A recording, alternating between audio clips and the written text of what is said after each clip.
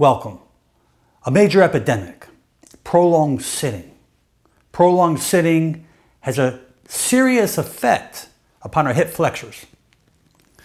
It causes the hip flexors to flex up, causing the iliopsoas muscles in our lower back area, our hip flexors, to be contracted.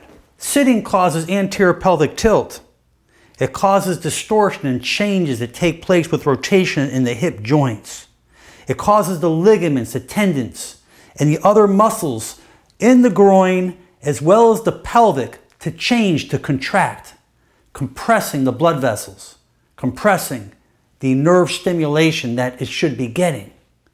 It affects the back as a result of the pelvic tilt, causing the back to spasm, causing nerves to be irritated and inflamed. Erectile dysfunction can come from other sources as well.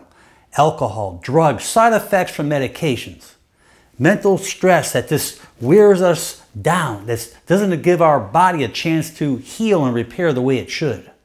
Although from a physical perspective, a lot of these conditions can be helped, particularly if you get up more often. If you start stretching those hip flexors, try not to keep those hips bent in that 90-degree position for prolonged periods of time. Strengthening core, doing planks, and keeping irritation off those nerves to allow the proper nerve innervation, the proper vascular circulation to get where it needs to go. I hope this has given you a little bit of awareness, males, to give you more of an optimistic outlook in the future.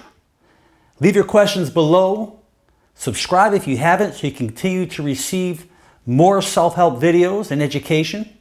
I ask you to share this video with your friends and family. And most important, make it a great day. I'm Dr. Alan Mandell.